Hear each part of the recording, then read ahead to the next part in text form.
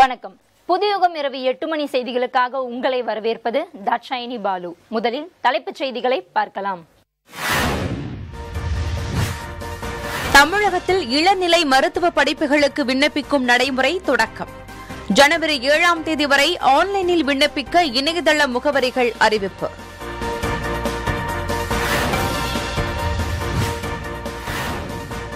தமிழகத்தில் உறுதியற்ற நிலையில் உள்ள பள்ளி கட்டடங்கள் குறித்து ஆய்வு.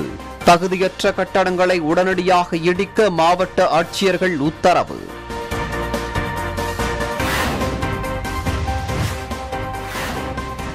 விசை படகுகளுடன் 50க்கும் மேற்பட்ட ராமேஸ்வர மீனவர்கள் இலங்கை கடற்படையால் கைது.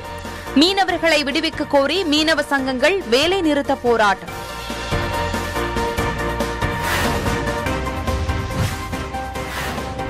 கேரளாவில் பறவை காய்ச்சல் எதிரொலியாக தேனியில் கண்காணிப்பு பணிகள் தீவிரம். வாகனங்களுக்கு கிருமி நாசினி தெளித்த பின் தமிழகத்திற்குள் அனுமதி.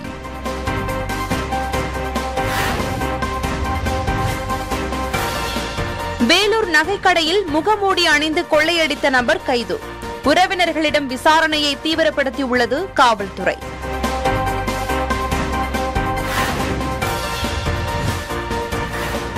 சென்னையை தூய்மைப்படுத்த தொழில்நுட்பத்தின் உதவியை நாடும் மாநகராட்சி.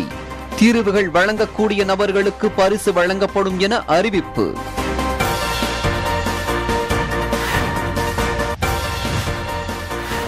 பலத்த காற்று காரணமாக 9வது நாளாக மீன்பிடிக்க செல்லாத வேதாரண்ய மீனவர்கள். பல லட்சம் ரூபாய் இழப்பு ஏற்பட்டுள்ளதாக கவலை.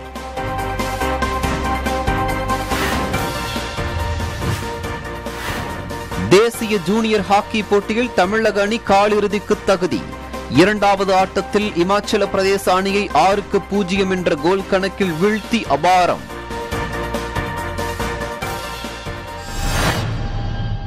அடுத்ததாக தேசிய மற்றும் சர்வதேச நிகழ்வுகள் சிலவற்றை முக்கிய செய்திகளாக பார்க்கலாம்.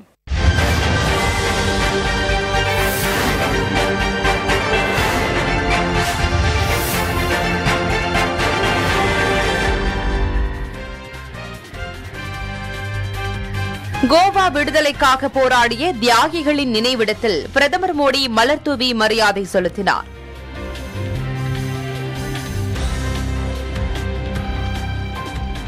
கேரள மாநிலம் ஆலப்புழாவில் பாஜக மற்றும் எஸ்டிபிஐ நிர்வாகிகள் அடுத்தடுத்து கொலை செய்யப்பட்டுள்ள நிலையில் அங்கு 144 தடை உத்தரவு பிறப்பிக்கப்பட்டுள்ளது.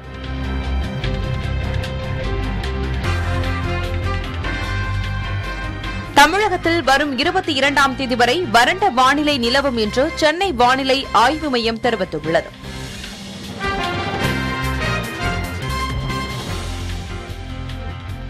இந்திய கடற்படையில் செயலர் பணிக்கான வேலைவாய்ப்பு அறிவிப்பு வெளியிடப்பட்டுள்ளது.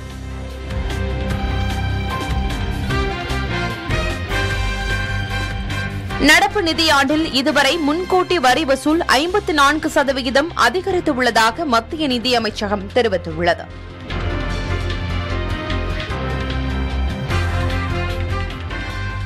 காஷ்மீரின் ஸ்ரீநகரில் கடந்த 33 நாட்களில் 3 பாகிஸ்தானிய பயங்கரவாதிகள் கொல்லப்பட்டுள்ளனர்.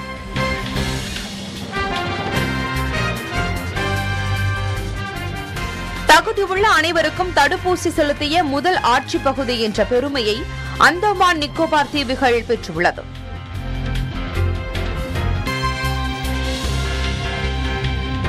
பிலிப்பைன்ஸை தாக்கிய ராய் புயலில் சிக்கி 112 பேர் உயிரிழந்துள்ளனர்.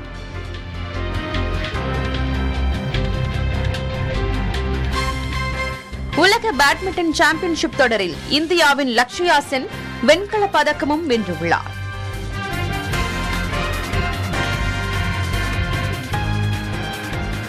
பிங்க் நிற பந்தில் 50 விக்கெட்டுகள் வீழ்த்திய முதல் வீரர் என்ற சாதனையை ஆஸ்திரேலியாவின் மிட்செல் ஸ்டார்க் படைத்துள்ளார்.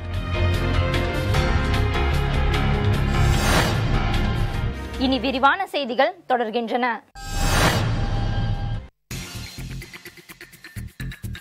மருத்துவ இளநிலை படிப்புகளுக்கான விண்ணப்பம் தொடங்கியுள்ளது. அரசு மற்றும் சுயநிதி கல்லூரிகளில் உள்ள 6,958 MBBS இடங்கள் மற்றும் 1,925 பல் மருத்துவ இடங்கள் என மொத்தம் 8,883 மருத்துவ படிப்புகளுக்கான இடங்களுக்கு இணையதளம் வாயிலாக விண்ணப்பிக்கலாம் என மருத்துவ கல்வி இயக்குநரகம் தெரிவித்துள்ளது. ஜனவரி 7ஆம் தேதி விண்ணப்பிப்பதற்கான கடைசி நாளாகும். www.tnhealth.tn.gov.in அல்லது www.tnmedicalselection.org என்ற இணையதளம் வாயிலாக விண்ணப்பிக்கலாம் என தெரிவிக்கப்பட்டுள்ளது.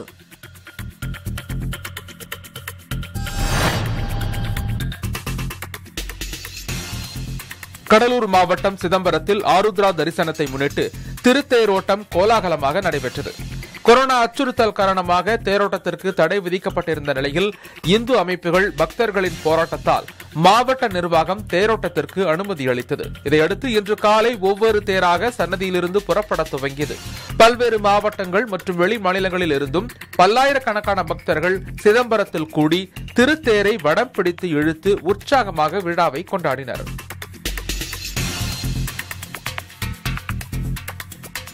குறிப்பாக கோவிலை சுற்றி 4 வீதிகளில் உள்ள வீடுகள், வணிக வளாகங்களில் வாழை மரங்களும் மாவிலை தோரணங்களும் கட்டப்பட்டு சிதம்பரம் நகரமே விழாக்கோலம் பூண்டுள்ளது. தொடர்ந்து நாளை முக்கிய நிகழ்வான ஆருத்ரா தரிசனம் நடைபெறவுள்ளது. இதேபோல குமரி மாவட்டத்தில் பிரசித்தி பெற்ற சுசீந்திரம் தானுமாலய சுவாமி கோயில் மார்கழி தேர் திருவிழா இன்று நடைபெற்றது. சுவாமி தேரை பொதுமக்களும், அம்மன் தேரை பெண்களும் வடம் பிடித்து இழுத்தனர்.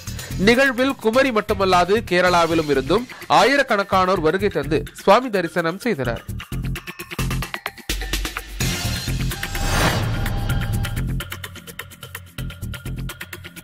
எல்லை தாண்டி மீன்பிடித்ததாக 50க்கும் மேற்பட்ட தமிழக மீனவர்களை இலங்கை கடற்படை கைது செய்துள்ளது.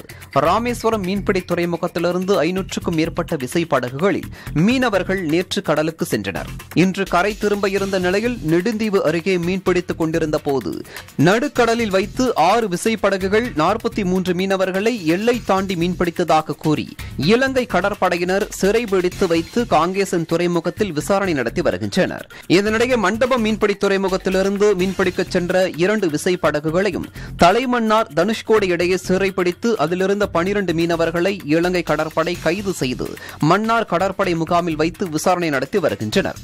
இதற்கு மத்திய மாநில அரசுகள் உரிய நடவடிக்கை எடுத்து சிறைப்பிடிக்கப்பட்டுள்ள 8 விசைப்படகுகளை விடுவிக்க நடவடிக்கை எடுக்க வேண்டும் என மீனவர்கள் கோரிக்கை விடுத்துள்ளனர்.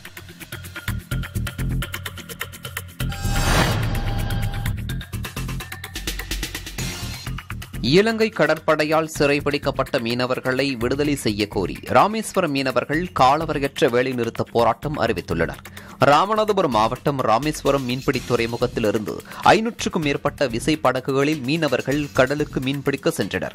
இந்நிலையில் நெடுந்தீவு அருகே மீன்பிடித்துக் கொண்டிருந்த போது எல்லை தாண்டி மீன்பிடித்ததாக கூறி இலங்கை கடற்படையினர் ராமேஸ்வரம் மீனவர்களை கைது செய்து இலங்கைக்கு கொண்டு சென்றனர். இதையடுத்து ராமேஸ்வரத்தில் உள்ள அனைத்து மீனவ சங்கம் சார்பில் அவசர ஆலோசனை கூட்டம் நடத்தப்பட்டு காலவரையற்ற வேலை நிறுத்தத்தில் ஈடுபட போவதாகவும் தெரிவித்துள்ளனர்.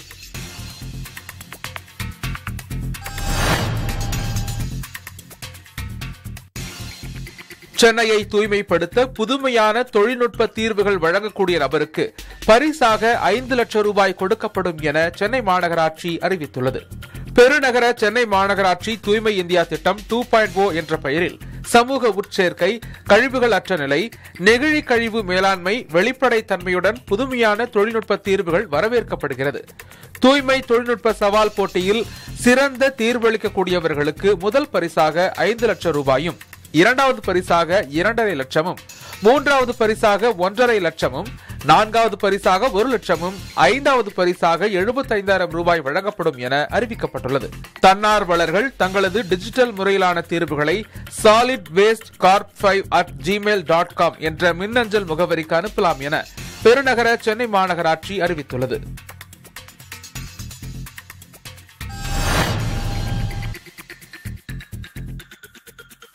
தேசிய ஜூனியர் ஹாக்கியில் தமிழக அணி காலிறுதிக்கு முன்னேறியுள்ளது.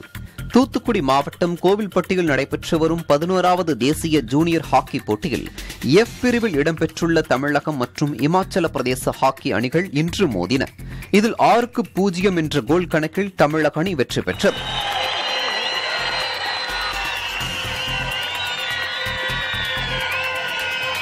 தமிழக வீரர் அரவிந்த் ஆட்டநாயகன் விருதினை தட்டி சென்றார். வரும் 22ஆம் தேதி காலிறுதி போட்டிகள் தொடங்குகின்றன.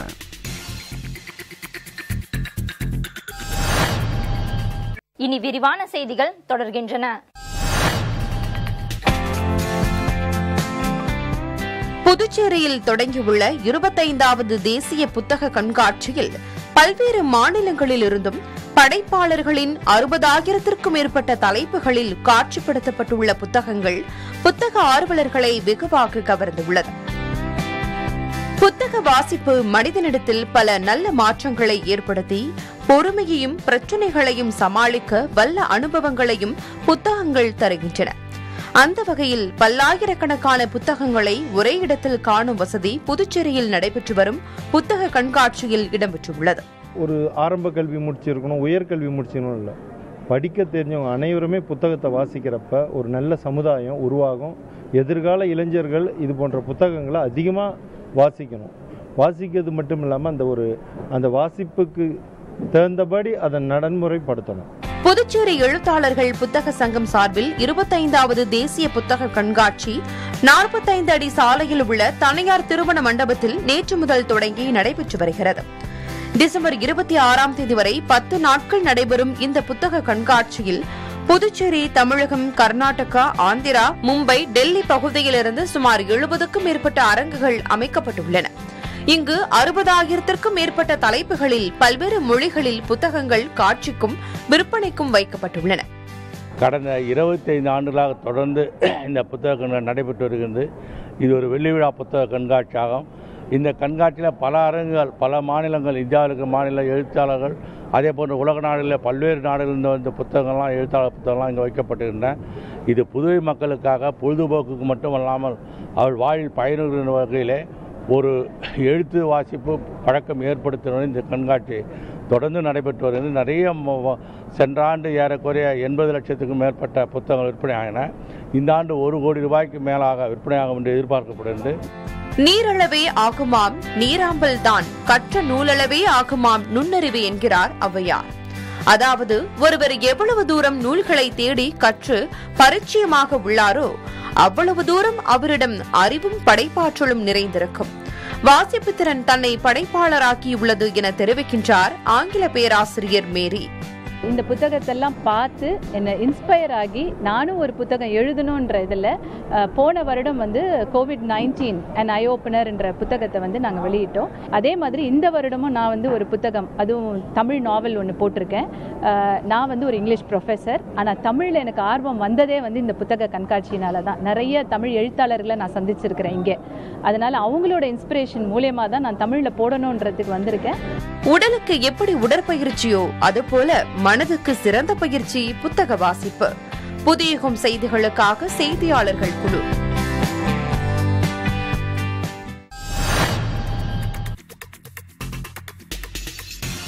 கேரளாவில் பறவை காய்ச்சல் பரவல் எதிரொலியாக கேரளாவிலிருந்து தமிழகம் வரும் வாகனங்களுக்கு எல்லையில் கிருமிநாசினி தெளிக்கப்பட்டு வருகிறது.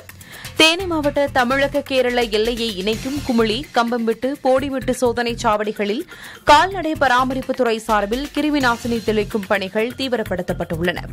கால்நடைத்துறை பணியாளர்கள் சுழற்சி முறையில் 24 மணி நேரமும் பணியில் ஈடுபட மாவட்ட ஆட்சியர் முரளிதரன் உத்தரவிட்டுள்ளார். கேரளாவின் ஆலப்புழா மாவட்டத்தில் பறவை காய்ச்சல் வேகமாக பரவி வருவதன் காரணமாக ஆலப்புழாவை சுற்றியுள்ள 1 கிலோமீட்டர் தூரத்தில் உள்ள பறவைகளை அழிக்கும்படி அம்மாநில அரசு உத்தரவிட்டுள்ளது.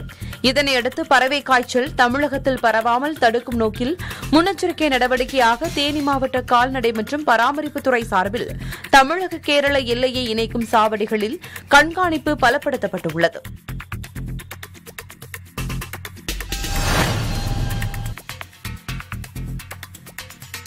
வேலூரில் பிரபல நகை கடையில் துளையிட்டு திருடியதாக ஒருவரை போலீசார் கைது செய்துள்ளனர். மேலும் சிக்கிய நபரின் உறவினர்களிடம் விசாரணை மேற்கொள்ளப்பட்டு வருகிறது. வேலூர் மாநகர பகுதியில் உள்ள பிரபல தனியார் நகை கடையில் கடந்த 15ஆம் தேதி நள்ளிரவு சுவற்றை துளையிட்டு சுமார் 15 கிலோ தங்க நகைகள், 500 கிராம் வைர நகைகளை அடையாளம் தெரியாத நபர் கொள்ளையடித்துச் சென்றார். இதுகுறித்து வெளியான சிசிடிவி காட்சிகளை கொண்டு போலீசார் தீவிர விசாரணை மேற்கொண்டனர். இந்நிலையில் சம்பவம் தொடர்பாக பள்ளிகொண்டா அடுத்த குச்சிப்பாளையம் பகுதியைச் சேர்ந்த டீகாராமன் என்ற இளைஞரை கைது செய்த தனிப்படை காவல்துறையினர் விசாரணை மேற்கொண்டு வருகின்றனர். மேலும் கொள்ளை போன நகைகளை மீட்கும் பணியில் காவல்துறையினர் ஈடுபட்டு வருகின்றனர்.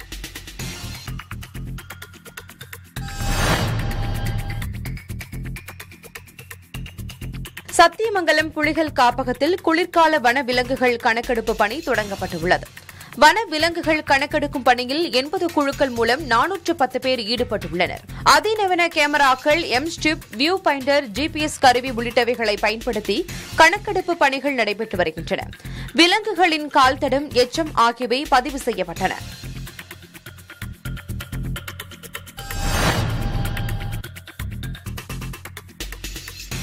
ஆந்திர மாநிலம் புத்தூரை அடுத்து நாராயணவனம் பகுதியில் செம்மரக் கடத்தல் தடுப்பு பிரிவு போலீசார் வாகன தணிக்கையில் ஈடுபட்டு காரில் செம்மரக் கட்டைகள் கடத்தி வந்த 4 பேரை கைது செய்தனர். தொடர் விசாரணையில் சதாசிவ கோணா மலைப்பகுதிக்கு சென்ற போலீசார் செம்மரக் கடத்தலில் ஈடுபட்ட 18 பேரையும் கைது செய்தனர். பறிமுதல் செய்யப்பட்ட செம்மரக் கட்டைகளின் மதிப்பு சர்வதேச சந்தையில் 1.5 கோடி ரூபாய் எனவும் கடத்தலில் ஈடுபட்டவர்கள் திருவண்ணாமலையைச் சேர்ந்தவர்கள் எனவும் தெரிவிக்கப்பட்டுள்ளது.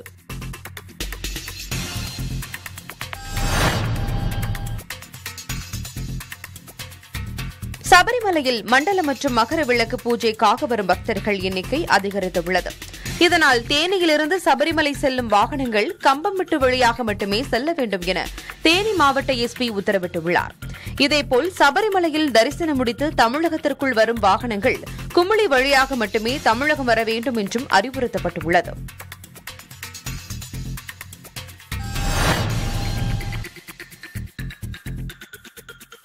வள்ளியூரில் தூத்துக்குடி மறை மாவட்ட அளவிலான கிறிஸ்துமஸ் பாடல்கள் போட்டி நடைபெற்றது. இதில் வள்ளியூர், ஏர்வாடி, நாங்குநேரி, வடக்கன்குளம், பனக்குடி, ராதாபுரம், கூடங்குளம், பொத்தக்காலன் விளை, திசையன் விளை, தட்டார் மடம் உட்பட பல்வேறு ஊர்களில் இருந்து பாடல் குழுவினர் வந்திருந்தனர். முதல் பரிசு கிழவநேரி குழுவினருக்கும், 2ஆம் பரிசு அழகப்பபுரம் குழுவினருக்கும், 3ஆம் பரிசு வடக்கன்குளம் பாடல் குழுவினருக்கும் வழங்கப்பட்டது. நிகழ்ச்சியில் சிறப்பு விருந்தினராக தமிழக சபாநாயகர் அப்பாவு கலந்து கொண்டார்.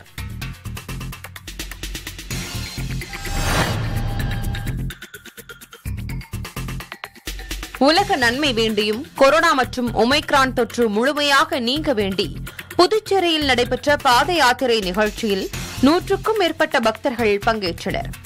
உலக நன்மை வேண்டி புதுச்சேரியில் உள்ள ஸ்ரீ வெங்கடாஜலபதி பஜனை கூடம் சார்பில் ஆண்டுதோறும் பாத யாத்திரை நிகழ்ச்சி நடத்தப்படுவது வழக்கம். அந்த வகையில் 18வது ஆண்டாக இன்று பாத யாத்திரை நிகழ்ச்சி நடைபெற்றது.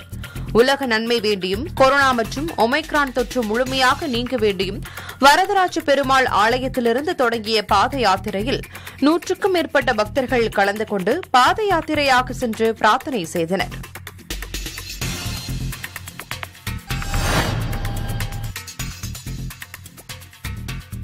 தேனி மாவட்டத்தில் பழுதடைந்து பாதுகாப்பற்ற நிலையில் உள்ள வகுப்பறை கட்டிடங்களை இடிக்கும் பணிகள் இன்று தொடங்கியது. டிசம்பர் 31ஆம் தேதிக்குள் மாவட்டத்தில் உள்ள பழுதடைந்த கட்டிடங்கள் முழுவதும் அகற்றப்படும் என ஆட்சியர் தகவல் தெரிவித்துள்ளார். மாவட்டத்தில் உள்ள அரசு உதவி பெறும் தனியார் பள்ளிகள் மற்றும் தனியார் பள்ளி கட்டிடங்கள் குறித்து ஆய்வு செய்து அவற்றில் பழுதடைந்த கட்டிடங்களை இடிக்கும் பணி தொடங்கப்பட்டுள்ளது. இதன் முதற்கட்டமாக கம்பம் அருகே கீழக்கூடலூரில் உள்ள அரசு நடுநிலைப் பள்ளியின் கட்டிடத்தை அகற்றும் பணி இன்று மாவட்ட ஆட்சியர் முரளிதரன் முன்னிலையில் நடைபெற்றது.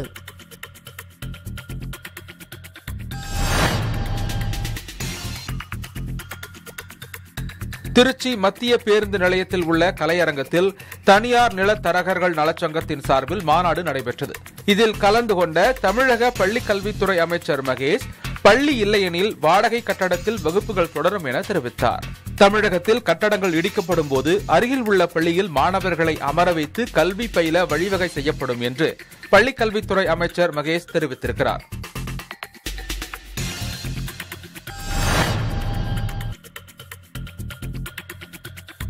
விழுப்புரத்தில் உள்ள ஏரியை ஆக்கிரமிப்பாளர்கள் சிலர் உடைத்து தண்ணீரை வெளியேற்றுவதாக விவசாயிகள் புகார் தெரிவித்துள்ளனர்.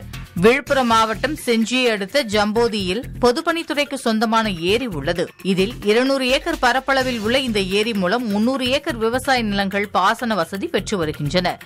ஏரியை ஆக்கிரமித்து சிலர் பயிர் செய்து வருவதால் ஏரி நிறையும் போது பயிர்கள் பாதிக்காமல் இருக்க உபரி நீர் வெளியேறும் கோடி பகுதியை உடைத்து தண்ணீர் வீணாக வெளியேற்றுகின்றனர். இதனால் தண்ணீர் வீணாக கடலில் கலந்து பாசன விவசாயிகளுக்கு தண்ணீர் பற்றாக்குறை ஏற்படுவதாக அந்த பகுதி விவசாயிகள் தெரிவித்துள்ளனர். ஒவ்வொரு ஆண்டும் ஏரியை சேதப்படுத்தி தண்ணீரை வெளியேற்றுபவர்கள் மீது பொதுப்பணித்துறையினர் எந்த நடவடிக்கையும் எடுப்பதில்லை என்று தெரிவிக்கும் விவசாயிகள் உபரிநீர் பகுதியில் உள்ள உடைப்பை உடனே சரி செய்யவும், உடைத்தவர்கள் மீது பொதுப்பணித்துறையினர் தக்க நடவடிக்கை எடுக்க வேண்டும் எனவும் கோரிக்கை வைத்துள்ளனர்.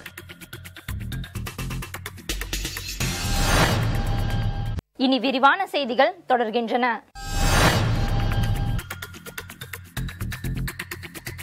வேதாரண்யம் பகுதியில் பலத்த காற்று தொடர்ந்து வீசுவதால் 9வது நாளாக மீனவர்கள் மீன்பிடிக்க கடலுக்கு செல்லவில்லை. இதனால் வாழ்வாதாரம் பாதிக்கப்பட்டு நாள் ஒன்றுக்கு 10 லட்சம் ரூபாய் வரை வருவாய் இழப்பு ஏற்படுவதாக மீனவர்கள் வேதனை தெரிவித்துள்ளனர். நாகை மாவட்டம் வேதாரண்யம் பகுதி கடற்கரையில் கடல் அமைதியாக காணப்பட்டாலும் மீன்பிடிக்கும் கடல் பகுதியில் சீற்றத்துடன் பலத்த காற்று வீசி வருகிறது. இதனால் ஆறுகாட்டுத்துறை மீனவர் கிராமத்தைச் சேர்ந்த 1000 மீனவர்கள் 9வது நாளாக கடலுக்கு செல்லாமல் உள்ளனர். கடல் சீற்றம் மற்றும் பலத்த காற்று காரணமாக கடற்கரையில் கடல் சேறு படிந்து படகுகளை கடலுக்கு கொண்டு செல்ல முடியாத நிலை ஏற்பட்டுள்ளது. இதனால் 250க்கும் மேற்பட்ட ஃபைபர் படகுகளை மீனவர்கள் மேட்டுப் பகுதியில் நிறுத்தியுள்ளனர்.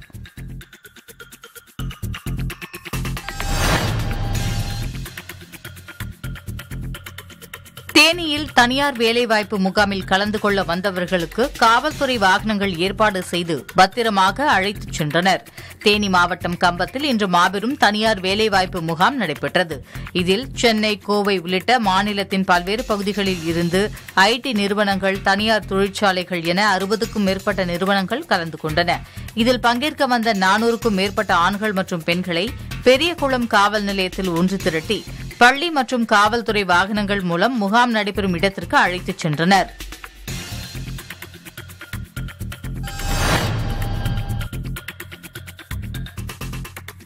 புதுச்சேரி பாண்டி மெரினா கடற்கரையில் நடைபெற்ற குழந்தைகள் மணல் வீடு கட்டும் போட்டியில் ஏராளமான குழந்தைகள் உற்சாகமாக கலந்து கொண்டனர்.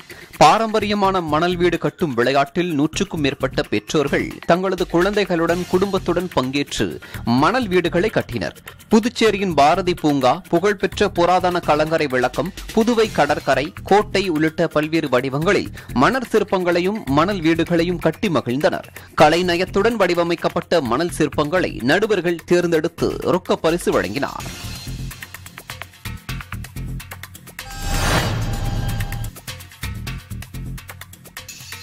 கோமாரி நோய் தாக்குதல் எதிரொலியால் போச்சம்பள்ளி வார சந்தையில் ஆடுகள் விற்பனை மந்தமாக நடைபெற்றது.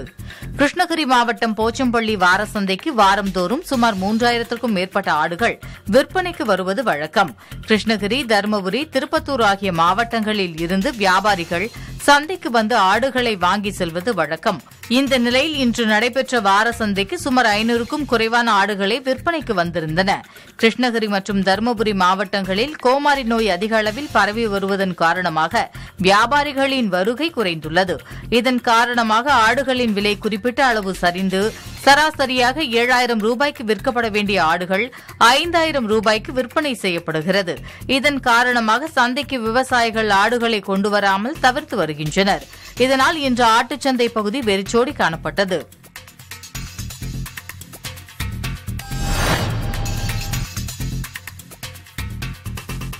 பழனியில் சாலையோரத்தில் அமர்ந்து வியாபாரம் செய்த நரிக்குறவர் இனத்தவர்கள் மீது தண்ணீர் ஊற்றி விரட்டும் வீடியோ சமூக வலைதளத்தில் வைரலாகி வருகிறது.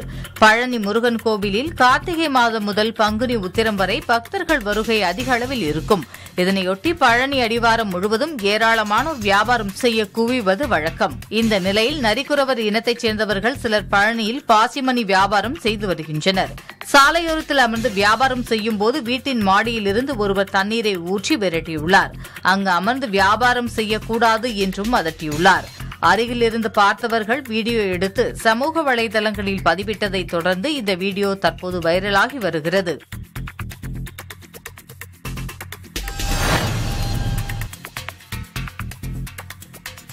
தேனி மாவட்டம் போடி நாயக்கனூர் அருகே திம்மி நாயக்கன்பட்டியில் உத்தமபாளையம் ஆர்டிஓ கௌசல்யா ரோந்து பணியில் ஈடுபட்டுக் கொண்டிருந்தார். அப்போது டிப்பர் லாரி ஒன்று கிராவல் மணல் ஏற்றிக் கொண்டு வந்துள்ளது. அந்த லாரியை நிறுத்தி அனுமதி சீட்டை வாங்கி சோதனை செய்துள்ளனர். ஆனால் கிராவல் மண் அல்ல, முறையான அனுமதி சீட்டு இல்லாமலும் போலியான அனுமதி சீட்டை வைத்து டிப்பர் லாரி மூலம் மணலை அள்ளிக்கொண்டு வந்ததும் தெரியவந்தது. இத்தகவலை அடுத்து வந்த போலீசார் லாரியை மணலுடன் பறிமுதல் செய்து விசாரணை மேற்கொண்டு வருகின்றனர்.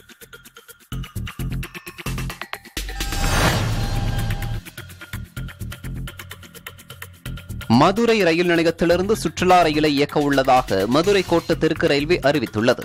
அந்த வகையில் மதுரையில் இருந்து டிசம்பர் 24ஆம் தேதி அன்று ஷீரடிக்கு ஒரு ரயிலும், ஜனவரி 22ஆம் தேதி கயாவிற்கு ஒரு ரயிலும் இயக்கப்படுகிறது. சுற்றுலாவுக்கான பயணச்சீட்டுகளை www.irctctourism.com என்ற இணையதளத்தில் பதிவு செய்து கொள்ளலாம். அல்லது மதுரை அலுவலக எண்ணான 8287931977 தொடர்பு கொண்டு விவரங்களை தெரிந்து கொள்ளலாம் என தெரிவிக்கப்பட்டுள்ளது. மேலும் 2 தடுப்பூசிகள் செலுத்தியவர்களுக்கு மட்டுமே சுற்றுலாவில் அனுமதிக்கப்படுவர் என கட்டுப்பாடும் விதிக்கப்பட்டுள்ளது.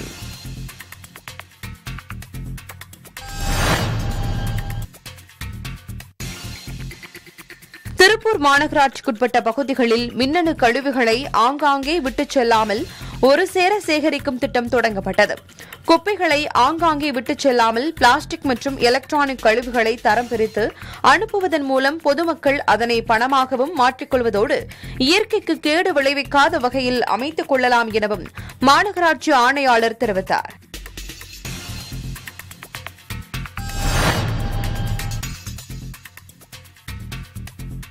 இலங்கைக்கு கடத்த முயன்ற 1 டன் அளவிலான சுக்கு, மிளகு உள்ளிட்டவைகள் பறிமுதல் செய்யப்பட்டுள்ளது. ராமநாதபுரம் மாவட்டம் மண்டபம் அடுத்த வேதாளை கடற்கரை பகுதியில் போலீசார் மேற்கொண்ட சோதனையில் முறையான ஆவணங்கள் இன்றி சுக்கு, மிளகு உள்ளிட்ட பொருட்களை வாகனத்தில் ஏற்றி வந்ததும் அதனை இலங்கைக்கு கடத்த முயன்றதும் தெரிய வந்தது. இதையடுத்து வாகனத்துடன் கடத்தல் பொருட்களை பறிமுதல் செய்த காவல்துறை வாகன ஓட்டுநரையும் கைது செய்துள்ளது.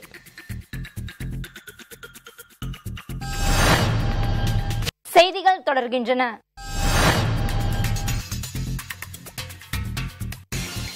சங்கரன் கோவில் சங்கர நாராயண சுவாமி திருக்கோவிலில் திருவாதிரை திருவிழாவையொட்டி சுவாமியும் அம்பாளும் விநாயகர் ரதத்தில் எழுந்தருளி வீதியுலா வந்தனர்.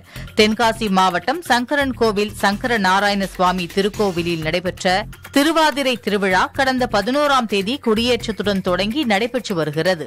விழாவில் சுவாமி அம்பாள் வீதியுலா, பஞ்சமூர்த்தி வீதியுலா மற்றும் 63 நாயன்மார்களுக்கு சுவாமி அம்பாள் காட்சி கொடுக்கும் நிகழ்ச்சி ஆகியவை நடைபெற்றன. 9ஆம் நாளான இன்று நடராஜர் சிவப்பு, வெள்ளை, பச்சை சாத்திய நிலையில் அம்பாளுடன் சேர்ந்து விநாயகர் தேரில் எழுந்தருளி வீதி உலா வந்தனர். ஏராளமான பக்தர்கள் வழிநெடுகிலும் நின்று சாமி தரிசனம் செய்தனர்.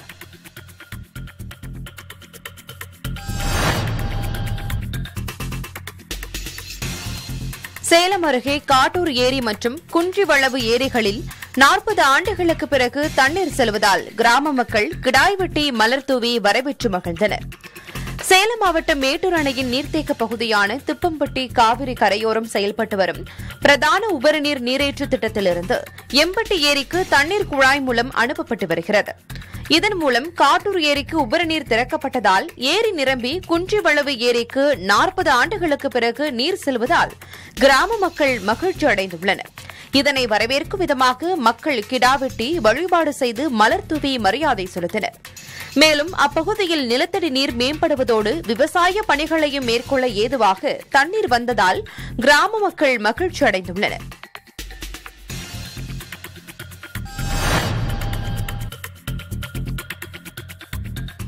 கடலூர் மாவட்டம் பெண்ணாடம் காவல்துறையினர் வாகன சோதனையில் ஈடுபட்டுக் கொண்டிருந்தனர்.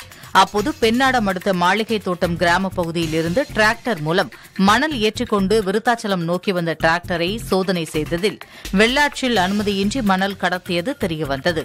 இது தொடர்பாக ஒருவரை கைது செய்து டிராக்டர் பறிமுதல் செய்யப்பட்டது.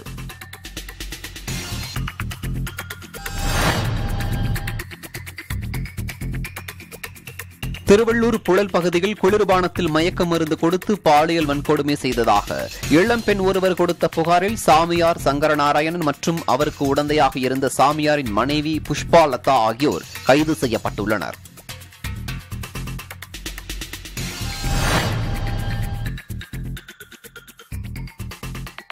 புதுச்சேரி சட்டமன்றத்திற்குள் நுழைந்து 5 அடி நீளமுள்ள சாரை பாம்பை வனத்துறை ஊழியர்கள் லாவகமாக பிடித்தனர்.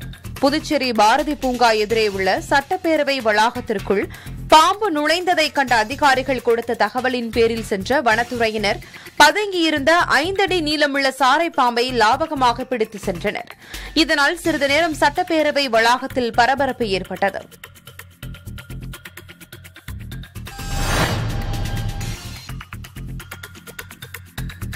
கோவை மாவட்டம் பொள்ளாச்சியை அடுத்த நாட்டுக்கல் பாளையம் பழையூர் பகுதியில் உள்ள விவசாய தோட்டங்களில் 1308 ஜெலட்டின் குச்சிகள் உள்ளிட்ட வெடிப்பொருட்கள் பதுக்கி வைத்திருந்த பொன்னுச்சாமி, கனகராஜ், விஜயபாபு ஆகிய மூவரை போலீசார் கைது செய்து விசாரணை மேற்கொண்டு வருகின்றனர்.